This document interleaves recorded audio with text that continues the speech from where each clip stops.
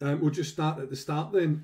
The first part is obviously making sure that you're logged into Glow to access these kind of tools. And the ones that I can go between some Google and some Microsoft. I think for the purpose of it, we'll mostly be using the Microsoft apps, because there's some quite particular tools in there that are effective. But again, if you're watching that and you're in a Google local authority, or you're using Google in your school, just ask in the comments and we can try and do a wee demonstration of the Google equivalent. And if again we switch to Google, there's a Microsoft equivalent, so we'll be able to talk you through any of those that you're maybe missing.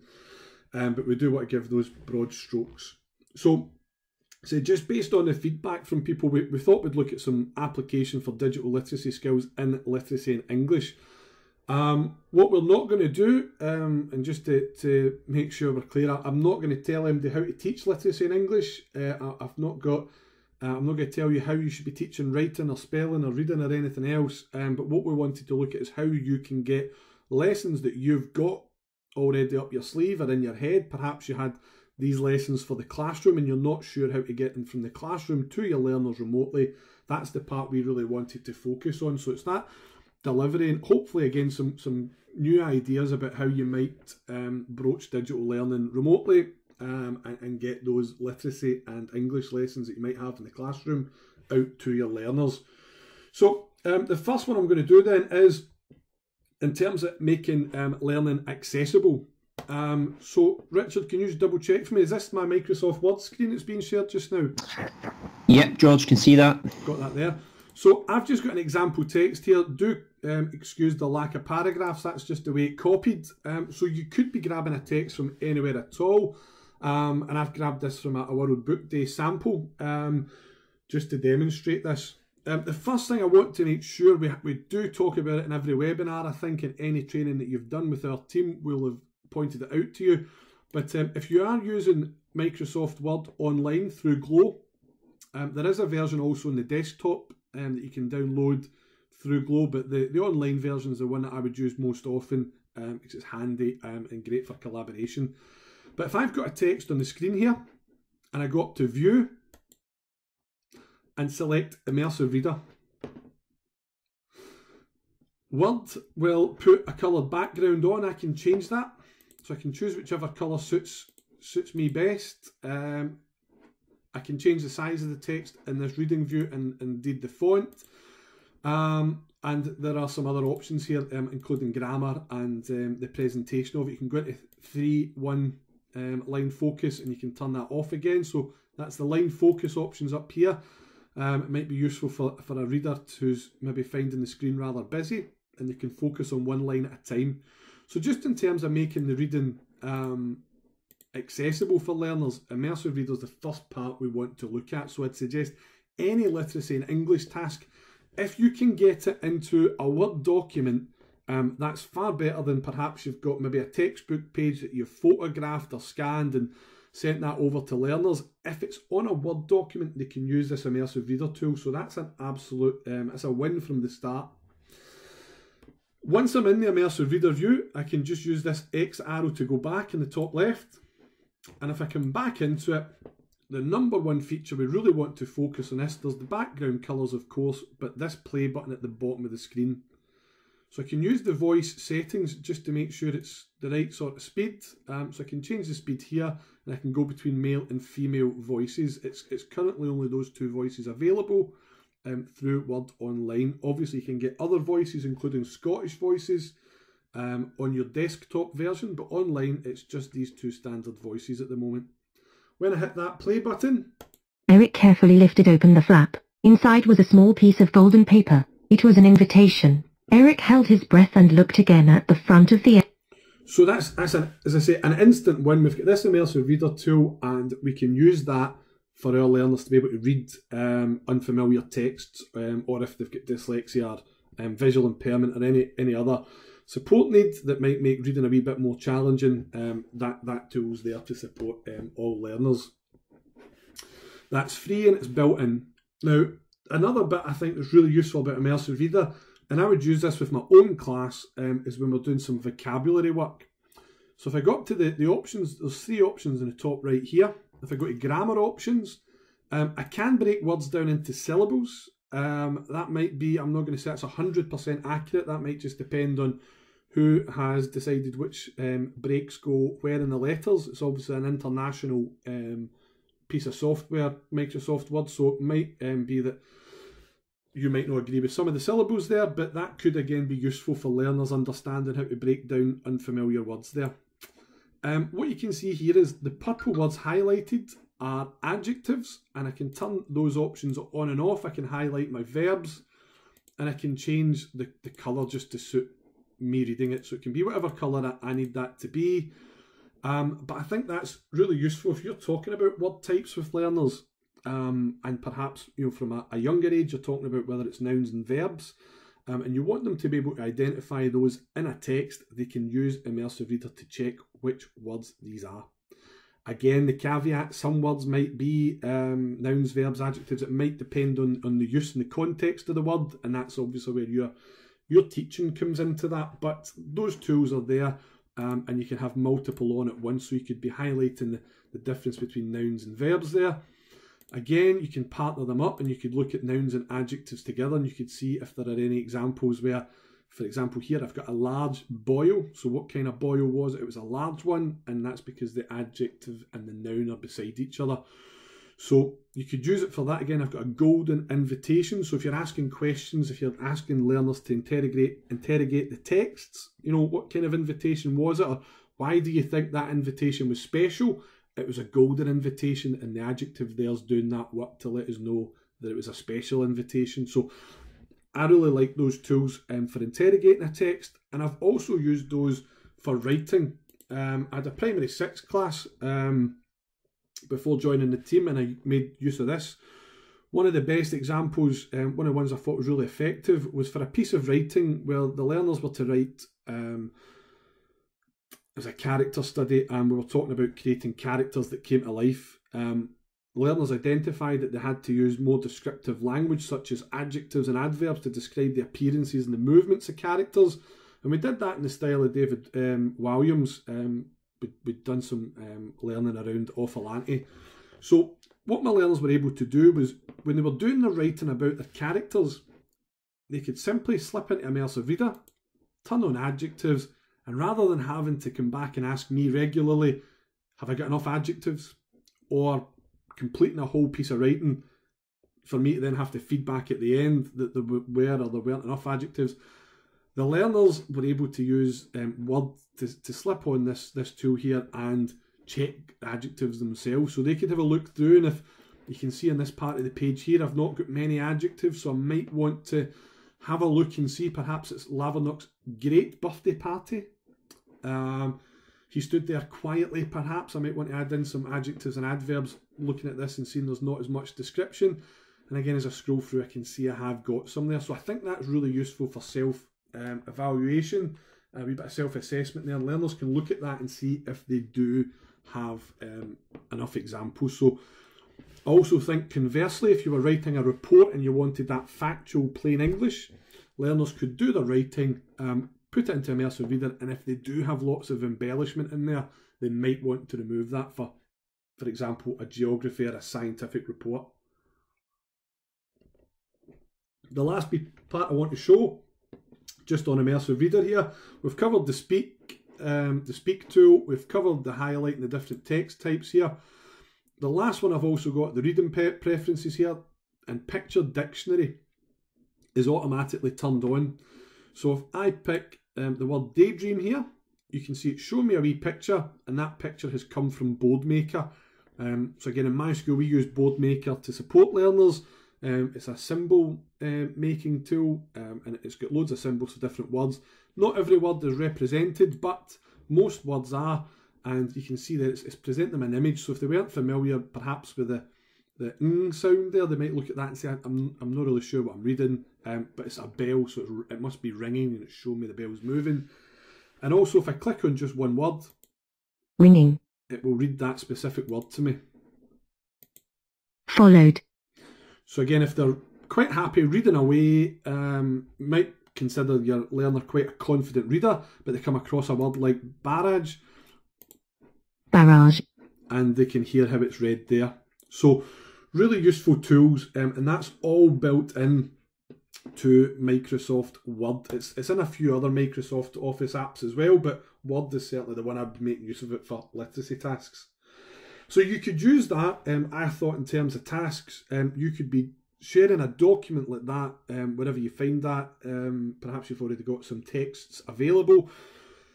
You could share some text with your learners, and you could ask them then to create lists of verbs or nouns, by word type.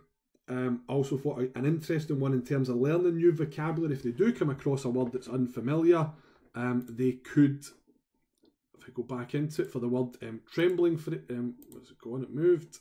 Envelopes. We might have a picture of an envelope, but they might want to design their own board maker symbol. And I think in terms of trembling, so they might not quite associate this image. So again, you could have learners creating drawings of their own version of board maker symbols that might be quite useful there. The last wee tool, just about the sort of vocabulary and the grammar parts here. When I've got a document open in Word, it automatically saves. So you can see it up here, it's saving anytime I change something. But we've also got this option below it to open in the desktop app. And if I select that, it's going to open it up in Word, which I've got installed on my machine. Well worth as well remembering, you've got two Office 365 tiles on Glow. You have this one, which lets you access Office 365 in Glow. And you also have, if we go to the app library,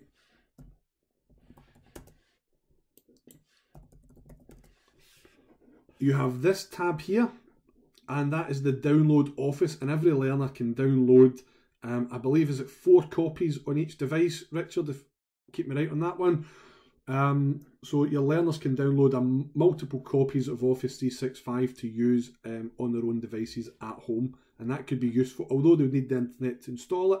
Once they've got that software downloaded to their device, whether it's a tablet, phone or laptop, they would be able to use that without an internet connection, so that's quite useful to have as well. And I've got this Word document that I downloaded, so it's now downloaded to my computer, and what I have here that I don't get in the online version, if I go up to review at the top, you'll see there's a lot more tools on the desktop version than there is on the web version, but the web version is a lot quicker and easier to access. I've got this read aloud option again, so I can have the text read to me, and I also have my thesaurus here. So the thesaurus is not available in the online version yet. However, it is on the desktop version, and I can select a word and Word will suggest examples. So it's an old feature, you're probably familiar with using the thesaurus, but again, good for getting learners to think about their vocabulary. Select the word and press thesaurus, or they can copy the word into the search bar here and looking for examples. Again, a bit like that episode of Friends where Joey gets the thesaurus. I think the first time you show your learners the thesaurus, you'll get all kinds of weird and wonderful words that maybe don't make sense in the context. So again, something just to consider about when we are teaching that. World Book Day have these share stories, which I thought could be really useful. And they have stories that the authors have commissioned, and those have all been read. So you've got a video there if you select a book. Looks like they're all aimed more at younger learners, but a couple of minutes video, and someone could read that book to younger learners. So again, you could be grabbing that web address and putting that into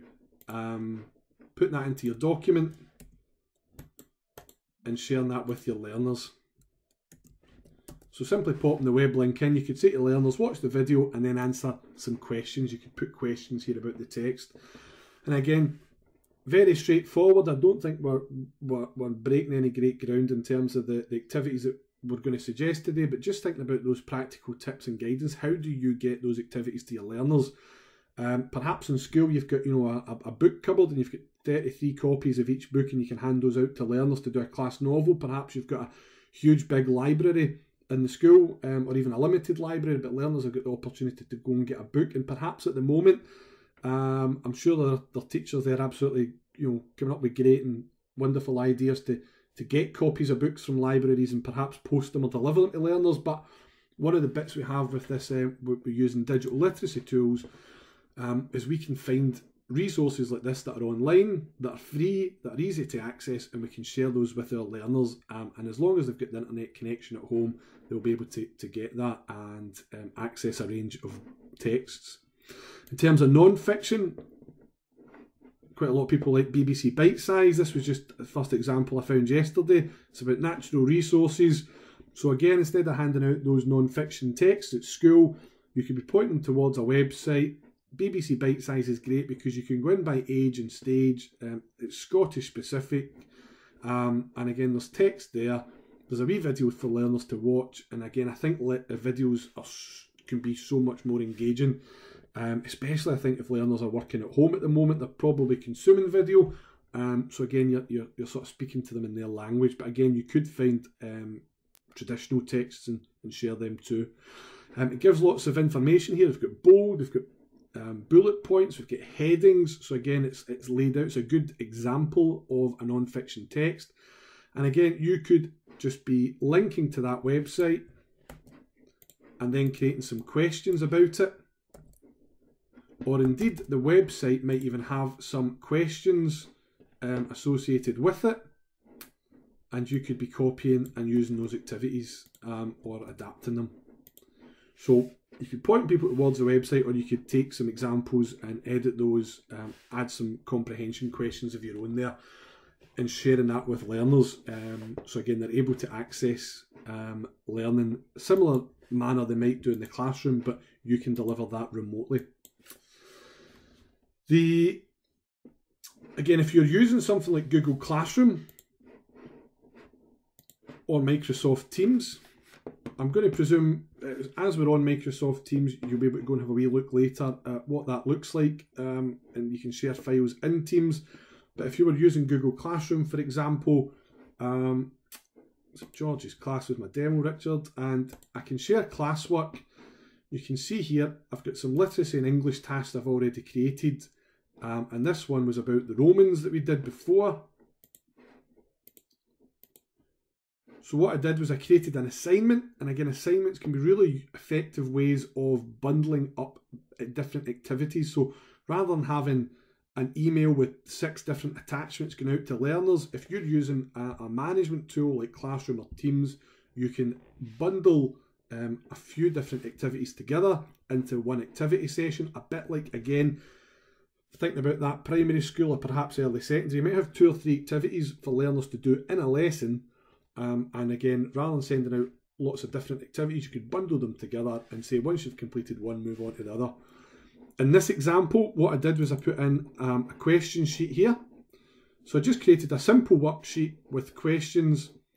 One of the examples I really like with the Google Docs is that you can insert, it's called a drawing. And what this is it's a drawing. I can take an image, I can add labels to it, and my learners are able to go in and label different parts of that, save it, and they can hand it in. So you could do this in Microsoft Word and group all the graphics together into one, but I did like the fact that the Google Docs version lets you do that with the insert drawing tool. So that is a feature of Google Docs there. So I could have a simple worksheet, again, similar to what I might have in class. What I've done is taken some information, again, from a BBC Bite Size. I've put it in a text document in case my learners have any issues with the online version. I've given them the link to the BBC Bite Size page as well. And what's great is I can give a submission date for that. I can categorise it by topic. And if I did go back to that, if I select it, I can have a look and see. So I've got Richard here in my class. I can have a look and see if he has done any of his learning yet. So I could check in and see how he's getting on with his activities. So if he's having a look at his worksheet, and I can see that he's not made any progress with that.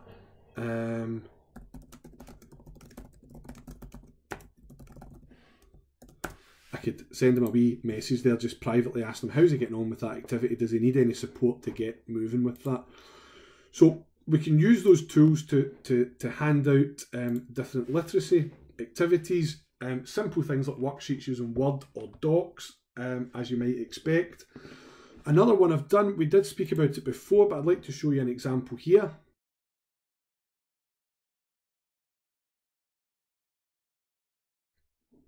I've created a few different examples doing the same sort of part. So perhaps rather than a worksheet, using a PowerPoint. And this is about the wee film I showed at the intro. Don't worry if you missed that. I'll show you where I found that. And it's about a film called A Slippery Tale. And again, I'm a huge fan of using video in the classroom for stories and for texts. It can be really useful for some learners. I found in my own experience, sometimes learners who were less confident, maybe didn't have the same breadth of reading experience, the same wealth of reading experience there, and maybe find things like inference to be quite challenging.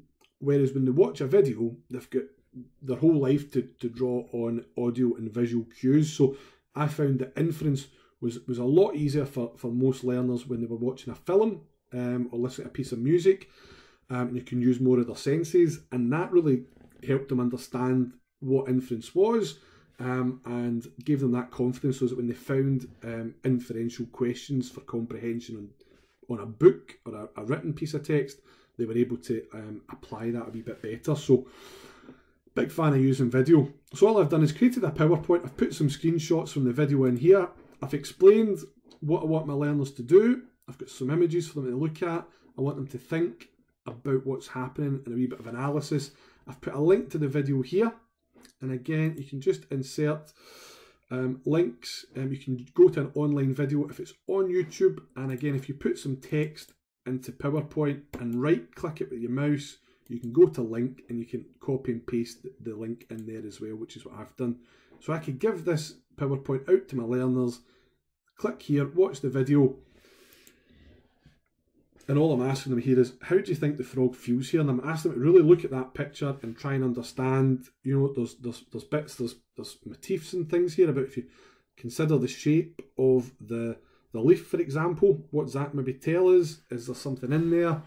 You can go through here, and again, thinking about perspective, what does that image tell us about the two characters on the screen? And if you've done any sort of film and media studies, you'll probably be quite aware of that idea that the camera is below the stalk, which is showing that the stalk's in that power of position. Again, I found my learners really enjoyed being able to analyse film like that, and that really helped them understand some of the ideas happening in texts.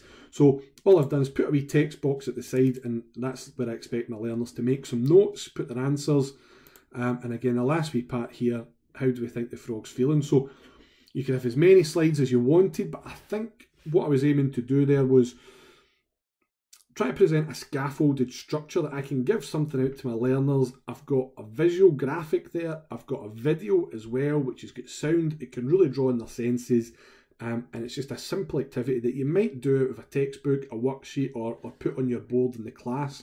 But when you're unable to stand in front of your class, thinking about how do I deliver that.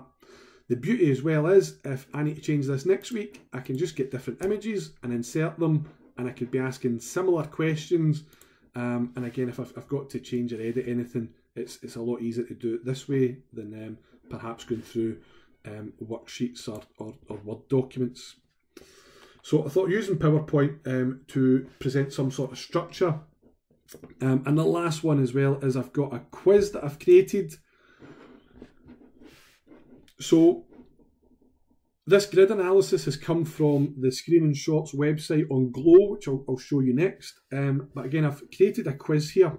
And the beauty with the quiz is that my learners get feedback quicker. And in some parts of it, I can get the quiz to mark itself, which can be really useful for your busy schedule, lots of classes, or you get a class of 33, and you're trying to think how to balance those and get feedback to learners. So again, I'm asking for some input here. The learners can enter their answers, and then they go to the next section. So again, it could be do one section per day. And again, if you make a big long quiz like this, that might keep your learners going for a part of a day or across a week. What I'll show you is I'll go to back to my Google Classroom, and I'll just show you how I made that quiz. So it's in Forms. Microsoft Office also has Forms. It works almost the exact same as the Google Forms. There's a couple of slight differences, but you'd be hard pressed to find some of them. So what I've done is I've created the questions here. I want my learners to enter their answer. I can make the question required. So particularly if you're working towards assessment strategies and you want your learners to have a go at every question, they can't hand in a blank answer, you can turn that option on, and learners have got to they've got to answer the question before they can submit it. So really good for reinforcing have a go. What I can do is, if I find the right option, so if this is a quiz, what I can do is I can put an answer key in. So it's a wee bit harder to maybe use an answer key when you're asking quite open-ended questions, but you could indeed have that. The only difficulty is their answer would have to match your suggested correct answer exactly. If the punctuation or the spaces or the spelling isn't correct, it mark it as an incorrect question. So that might be more useful to do with multiple choice. So down towards the bottom, what I can do is I'm going to add in a multiple choice question. So very simple, perhaps for younger learners. What colour was the frog? And with that answer key, I can tell the computer that green is indeed the correct answer. And if you're doing multiple choice, then that's really useful. That will mark itself, and that might save you a wee bit of time. All you will have to do is check the responses from your learners, and you can go back over any mistakes or errors that they might have made there. So that was the examples we thought around comprehension and reading. That we've got quizzes. You could make a PowerPoint with graphics loaded into it, or perhaps just a simple worksheet using a Word or Docs. The resource I've used, I spoke about using obviously the BBC Bite Size for non-fiction texts, are free. They're available through Glow. You just have to go to the Screen and Shots icon. If you don't have it, you can add it, and you'll find Screen and Shots here.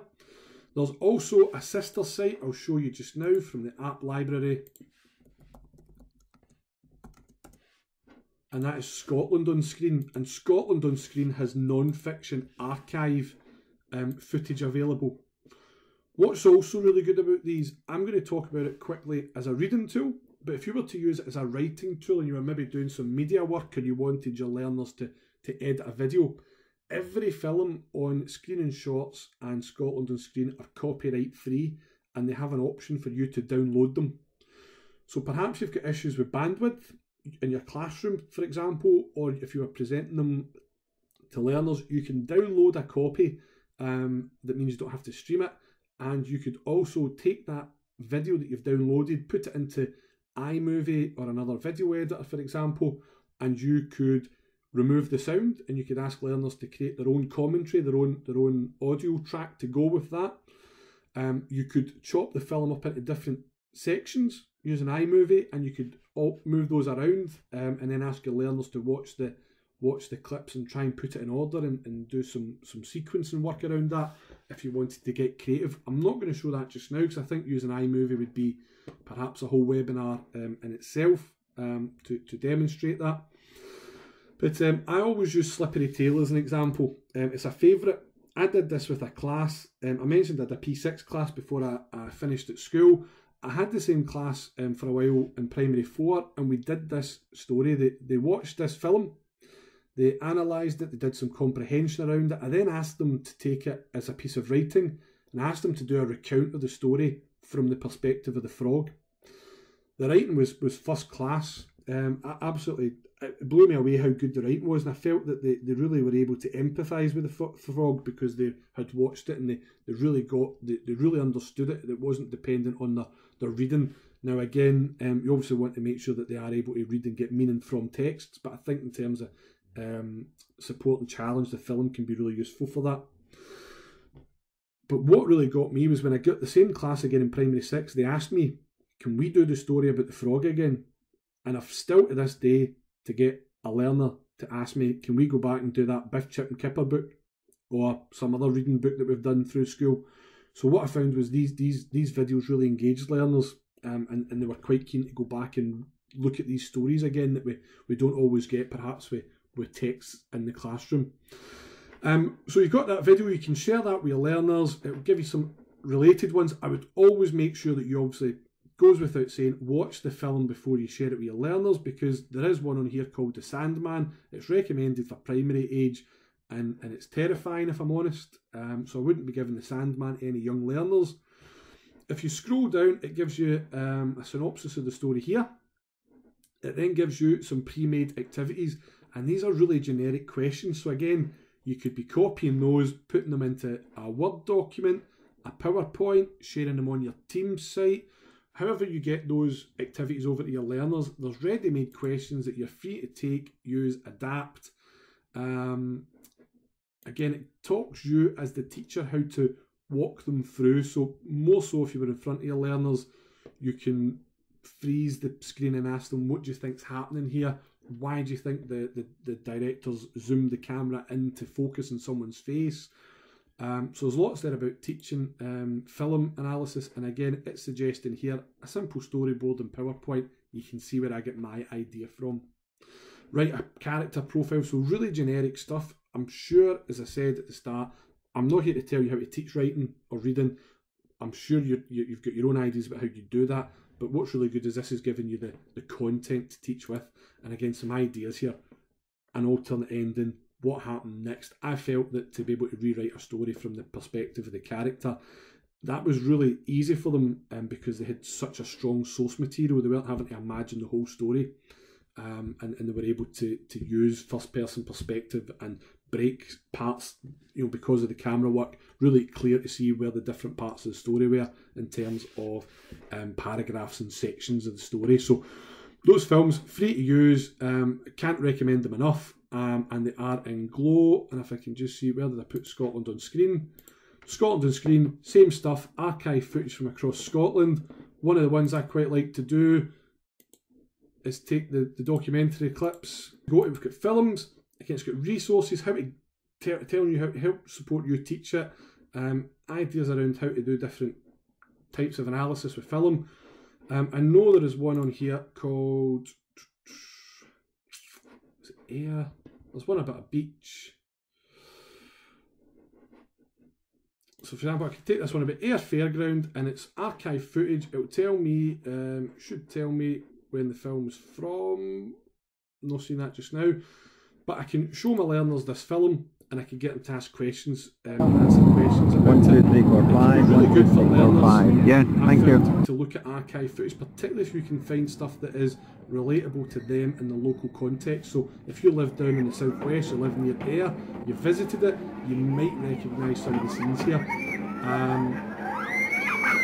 What I've done as a writing activity is I've asked my learners to take that footage and perhaps on, say, their iPad or their laptop and voice over, and they could do a narration as if it was a news report and they were telling others about this new fair at Ayr. So really good to be able to grab those pieces of content there. So the last wee part I want to do, I'll try and do this quickly, and then I'm going to hand over to Richard for the last part. When it comes to writing as well, I think it's to understand the power of Office 365 or Google G Suite just now.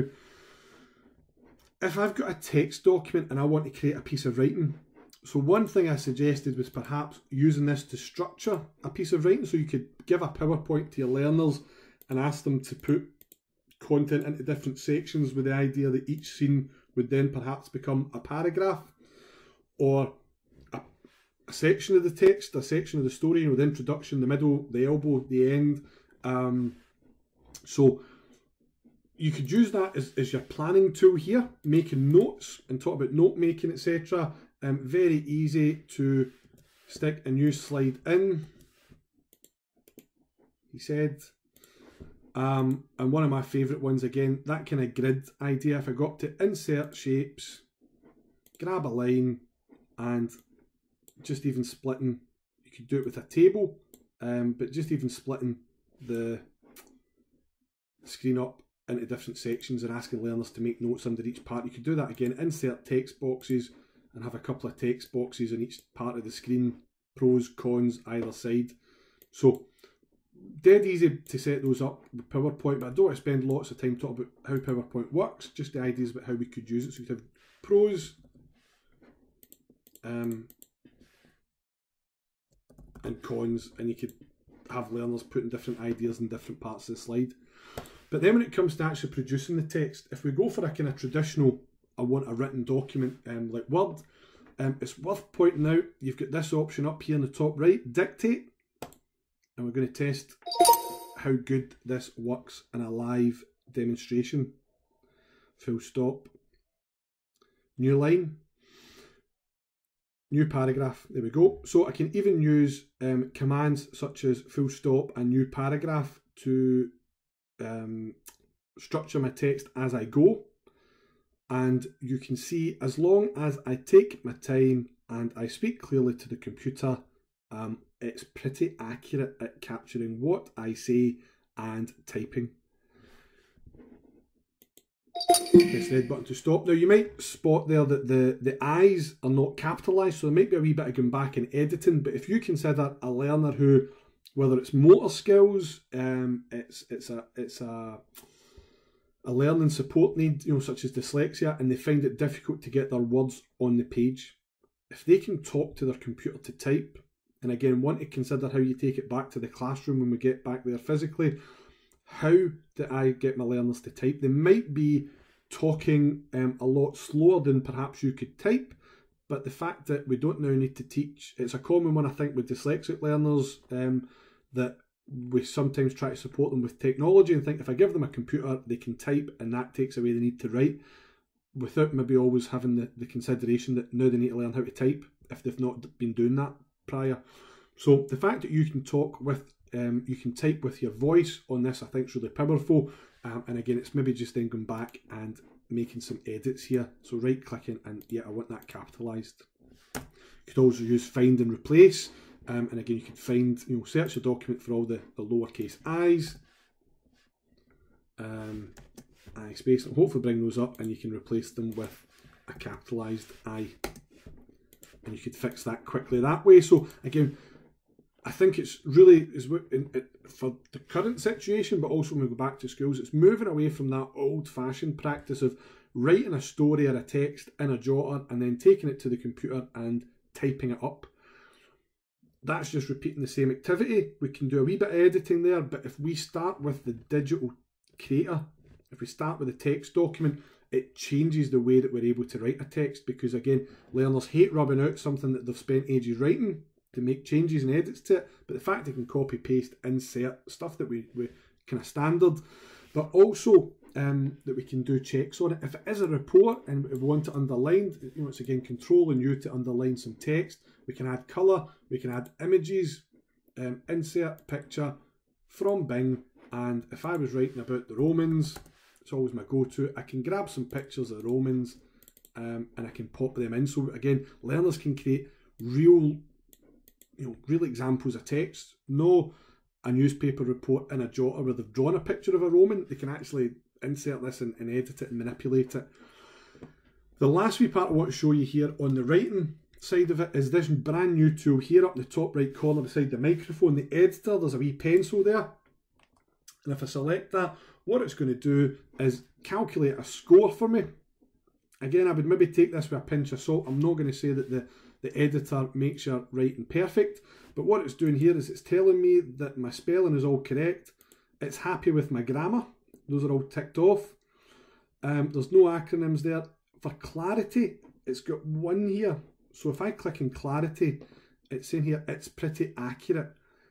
It's suggesting that a simpler word that might be easier for the reader would be correct, exact, or right. You might want your learner to use those to change that and make it more accurate, but accurate might well be the right word, so we can ignore that recommendation and it will tick it. So when you're asking your learner to proofread their writing, if we can, let's get away from a jotter or a piece of A4 paper and ask them to go back through with a red pen effectively and rub stuff out and make changes. If we're doing it on Word, this is your checklist at the end. Have you checked it for accuracy? It's even given us, you know, could this be if? And you can see that if I take my time, it might then not be grammatically correct, but so again, we can ignore it. And again, it gives me a score down at the bottom. This document's not long enough, so what I will do is I will very quickly show you another Word document. And if I run my editor over that, you can see it's going to give it a score out of 100 for how easy it is to read. So while it calculates that, you can see I've got some spelling mistakes here. It's about 80%, and each time I fix something, my score is going to improve. So again, it's getting closer to 100%.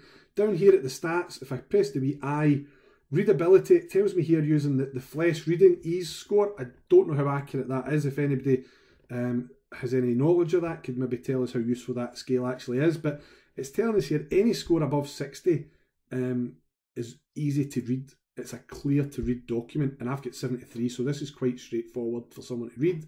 It would take them a minute to read it and 2 minutes to speak it.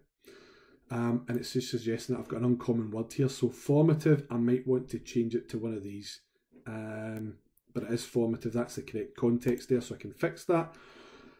I think that's a real, I'm not saying that's the be all and end all of proofreading and checking, but I think that's a really strong tool in order to support learners check that the writing is clear, the meaning is there, and that any spelling and grammar mistakes might be corrected. Again, it's using AI, it's a computer, so there might be errors in terms of context, but that's again that's where your teaching comes in, about telling your learners this tool is here, but just because the computer's telling you to make a change doesn't mean you have to change it. So again, that was the writing, and again, I think we could go down into whole different ideas if we want to get even more creative and considering that 21st century texts under CFE. You could be creating a Word document, you could make a presentation to show the ideas, especially in terms of a report. You might use Google Sites or Microsoft Sway, which are online documents, to create something online and interactive as a text, rather than just having a piece of writing on a page. And again, loads and loads of ideas external from Glow that you could consider. I know things like Book Creator, especially Book Creator 1, which is free to sign up to, and your learners can create an actual book which can be published and read on mobile devices. Again, I did that with my learners. We published our own versions of children's stories written in Scots, and for a learner to come back and say, I downloaded that book that I wrote on my granny's phone, and my granny couldn't believe that I had a book published on the internet, that can be really motivating, be really powerful for engaging a learner. That and again, we might want to go to that even more creative, looking at video and rolling in. If you're reading video, can we then go to creating video and using things like iMovie and clips on Apple devices? You've got a video editor on Windows devices, and there's apps like Chatterpix and Sock Puppets that are free, don't require any sign up, and we can capture video, images and voices in some of those, and again, it can be useful for learners using wee parts of those to create simple texts. So that's the main bit for me. Richard, are you good if I hand over to you for the bit that you've got? So we looked at using PowerPoint. You could easily use Google Docs, you could easily use Google Slides, you could use Word documents or anything to try and collate all those pieces of information and really look at how you can make it easy for them. You might not always be able to answer their questions, and PowerPoint offers some of those features. George mentioned some of the other tools you could use as well. You could use Book Creator as well. It allows you to create external links, as does Pages, as does Keynote. So PowerPoint is just an example of one of the tools that you could use to kind of collate all the information. So I used the context of Wars of Independence. You could use absolutely anything, and I went to Bite Size because Bite Size on BBC has collated about 7 or 8 lessons for the Wars of Independence. They've got lots of little videos there, and they've got lots of little pieces of text that the children can read, but not from a literacy point of view. From a digital skills point of view, I want to develop those skills, and I wanted to make sure that they can do things. So each day I would have a different slide for them, and I would signpost them with really, really simple icons that I would have explained to them before, potentially in a video, potentially in a sheet, potentially in a kind of help document. And then I would begin to create little hyperlinks and also highlight things that I wanted them to do. It might be Format and Plus and Keynote, but this one's for PowerPoint, so I want them to insert something using the insert tools. So I would have the link to the video, and that's just a hyperlink, and they're really, really easy to create, and then that would take them to the video that's embedded within the BBC Bite Size site. But again, it could be anything. It could be a video within some of the ones that George showed today. And then I would have a task. So I would want them to look at something, and then I would want them to do something, and that's why I've got that. I kind of thought that was an icon that would be useful for your kind of whiteboard, your smartboard or your blackboard. And then this is where the digital skills comes in, because on this page, I'm asking them to take these dates and chronologically input them into this order: date 1, date 2, date 3, date 4, date 5, date 6. This was set for a kind of primary 5 class that I know that are capable of doing this. For a primary 7 class, you might want them to insert their own table and make their own table, because that's obviously a kind of a differentiated task. So that's them beginning to use their digital skills. They're going somewhere else, whether it's the sheet that you're providing within the PowerPoint, the slide, or it's the website link that you've signposted them to get some sort of information. Again, another sheet, it's another date, it's another task. This time I've got this read icon. I don't want them to look at something like a video. And again, I've got my little hyperlink there that will take them to somewhere externally, and this is their task. And again, I'm signposting them that I want them to insert something. And I've got this headed with today's learning task, so they know that's my instruction as a teacher, or potentially my instruction as a teacher. And then I've got the pupil task. And this is just lifted from some of the booklets that are out there for Keynote and PowerPoint, how you can make lessons a bit more interactive. This time, again, I would have had information that this is where they're going to insert a photograph. And again, they would be able to insert the photograph and put the locations in and where these photographs are. And that's based on the task about them reading about the Walls of Independence and the 3 places it's mentioned in the very first video that they watched, and the page that they read, and that's Norway, the Western Isles and Scotland. So I would expect them, again, to use those copying and pasted tools, because I want to develop their digital literacy skills. Another one, again, it's the same kind of idea. I've got something I want them to look at. I've got something that they're going to follow. And then this time, I was getting them to kind of use the draw tools within PowerPoint, which are up here, to draw. It's not as accurate as if you're using an Apple Pencil, but it's a little bit of fun for them to do. And again, as George said, this is about developing their digital literacy skills. And then if they wanted to, you could also get them to insert a little selfie of themselves, which they could further develop their digital literacy skills, because that might go on to use some of the filters, make them black and white, make them the kind of browny kind of colour, so you can use all them. And some more, again, got their little task and what I want them to look at, and it's repetition, repetition, repetition, because I'm building on the skill day to day to day, because I don't want them to feel stuck. I don't want them to feel as if they don't know what they're supposed to be doing. And this kind of example has been built in the hope that it becomes normal for them. The routine is normal for them, so they're not asking lots of questions, because as a teacher you're not there in front of them all the time. And this one would be to fill in headlines. So this, not photographs, not putting things in a table.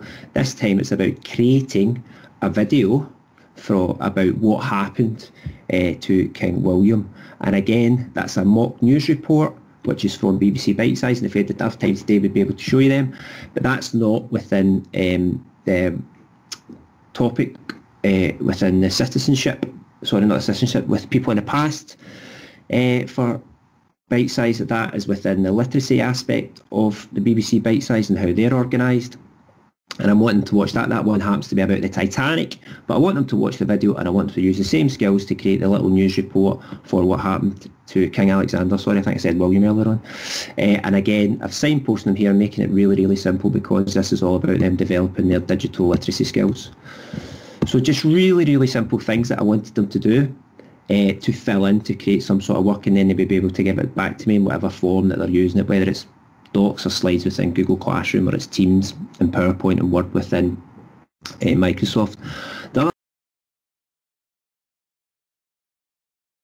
other thing I can do is I can come up to record, and I can begin to record the slide, and I'm not going to do that because we don't have enough time, but it's really, really easy to do. This is a Mac that I'm using. It's easy to do on a Windows based system as well. A little example of how you can bring all that type of learning together and create maybe a week's worth or a fortnight's worth of work that you think your learners can engage in. I think that's us just about finished, George. Yeah, and I think the what I thought was really great when Richard shared that with me the other day is the fact that once you've made that, and as Richard says there, repetition, getting your learners familiar with the types of tasks and how you'd like them completed. If you've made that for their Scottish Wars of Independence, you're just going back and editing it and changing parts to reuse it week after week if that's what you need to do. And again, it's about that, you know, being kind to yourself, and making your workload easy, or as easy as possible, and again, making it familiar for your learners, that they're seeing the same types of, it might be different questions, different types of questions or texts, but the structure's there. And again, in times like this, I think to have that sense of familiarity with your learners could be really, really powerful. So I think that is just about us in terms of the content. What I'm hoping is that we've hopefully stirred some imagination, and people are thinking, you know, I've got these great ideas that I was doing in the classroom, and I wasn't maybe sure how I do it now digitally. I think a lot of people have been looking for being able to present live to learners, and I think what we've got there are some examples where you don't have to present live, but if you create the right sort of resource, it can instruct and scaffold the learning for your learners without you having to be there speaking to them live. And then, as Richard showed at the end there, we can use PowerPoint and record a lesson if that is what your learners need. So there's no really a need to be Zooming and Skyping learners on every activity. That there are ways to do that without live video. So that's what we were really aiming at. As I say, I don't think we've really talked about any new or unique or clever ways to teach writing. I'll leave that to our colleagues in the literacy and English team. But what we hoped we can do is show you how to use your digital literacy skills, and indeed, as Richard says, the young people's digital literacy skills, to use the tools that are at their fingertips to make the learning a wee bit more engaging, and hopefully progressive, where they're building on what they've done before. But thank you for joining us.